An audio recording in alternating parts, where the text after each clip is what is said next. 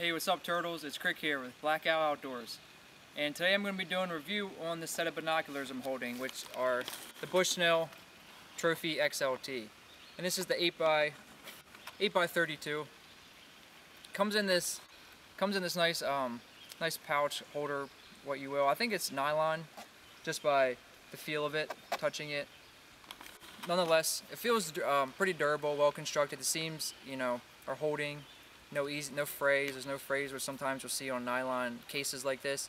And there's a little bit of webbing back here to pop on your belt if you want to have the binoculars off your neck, but still readily at hand to thread your belt through here and put it on your belt. Nice little feature. A lot of them feature this, and I think that's important because at times that's how I want to carry them. This flap is held by some hook and loop. Get out the binoculars now. Keep dropping that. I just have the neck wrapped up around the inside of it. And these are waterproof and fog-proof, and it has this rubberized feel. Maybe you'll be able to tell by looking at it through the camera, maybe not, but it's definitely all rubberized. Nice grip to it. Definitely get a sturdy, solid feel to it. Nice little bit of ergonomic swoop right here to rest your fingers. And this is the 8x32, and I want to say these are going for probably around $90 to $100, probably as when they were first coming out. So I'm going to put them in that price range if I'm going to compare it to some other binoculars. But you can definitely find them cheaper now online. And excuse me, what the 8x32 means, gotta get this in the shot. The 8x32, the first number in a set of binoculars refers to its power magnification, and this is 8. So meaning if I see an object with my naked eye off in the distance, I put these binoculars up and look through them, that object's going to appear 8 times closer than it does with my naked eye. Something to keep in mind.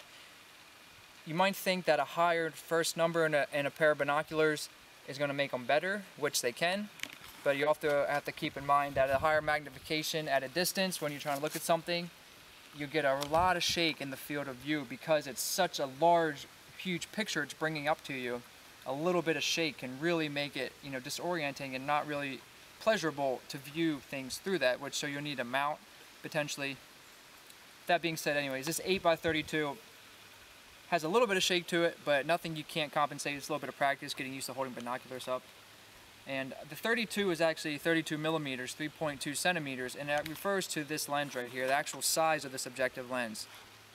And literally what that means, and what that means to you if you're looking for a set of binoculars, is this determines how much light is going to be captured in the binocular. And you can imagine this actually as a pupil. There's a number called an exopupil, but this as well works as a pupil, or it has the same concept of the pupil, that whenever we're in low light settings, our eyes specifically, our pupils will dilate and get larger to allow more light to be collected in us to see in lower light.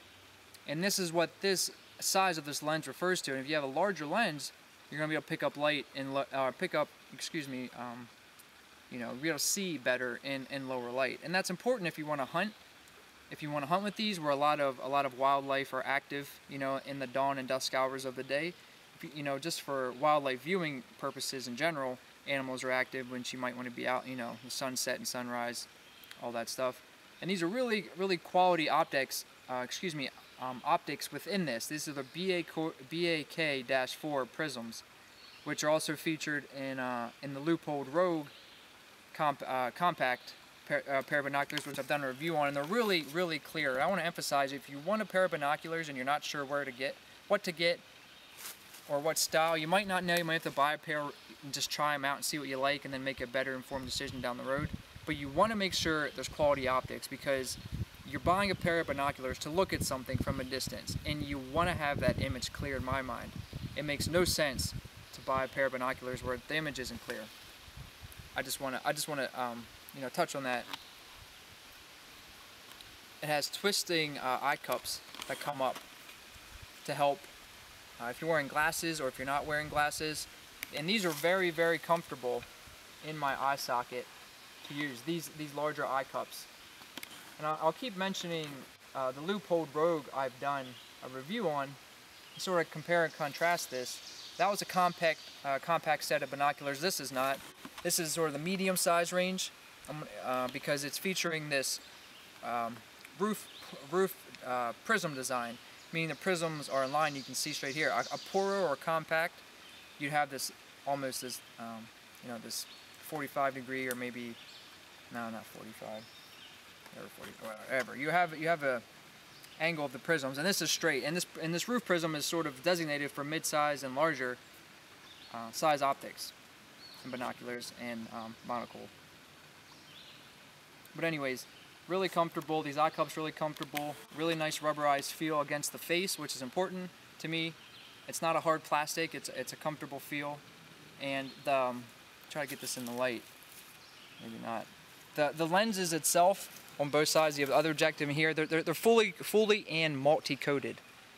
Which that means is that any air to glass surface is completely covered and multi-layered. And that's another sign of a quality pair of optics, if it's fully multi-coated. I hope that makes sense.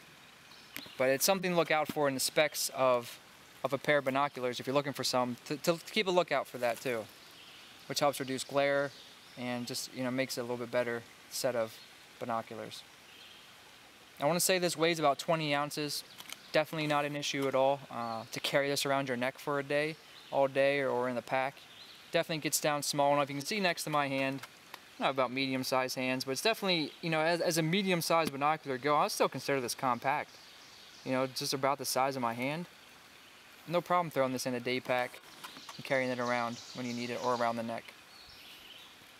And there's a diopter adjusting on this right lens here, little plus and minus.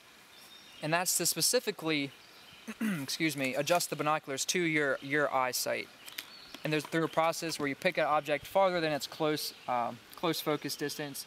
You close one eye, adjust this so it's clear, and then you open up the other one and close the one. You just adjust it and do it again. And through a process like that, you adjust this to your eye, and then you can just use the center focus, which is right here.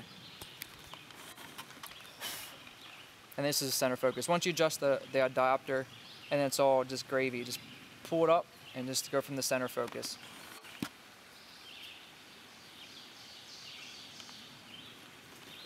And I'm actually going to use this pair of binoculars tomorrow. I have the Leupold Rogue compact set, but this has a wider viewing angle, which would be a little bit nicer for wildlife viewing. I'm actually going to go try to see some bald eagles tomorrow on a river island, on an island they're trying to use to bring populations back here in Pennsylvania.